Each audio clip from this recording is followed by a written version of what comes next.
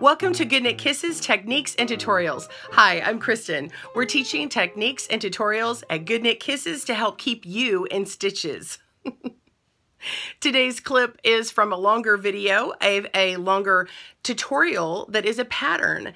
We are going to shorten it down for you today, so click on the link in the description below if you'd like more information or that full video tutorial. All right, let's begin. Okay, so I want to pull my yarn through here, make a nice long tail. Okay, and then we're going to cut it, and now we put our tapestry needle in. I want to go through all my stitches, and I like to see this yarn that's leading from here. I like to go all the way around to this side, the opposite side here. Use my needle to help me, and we'll just go right on through, picking up all these stitches with my needle.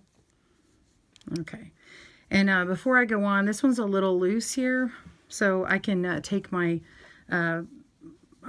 needle here and kind of draw up these stitches and make that a little tighter there, so it's not such a elongated stitch.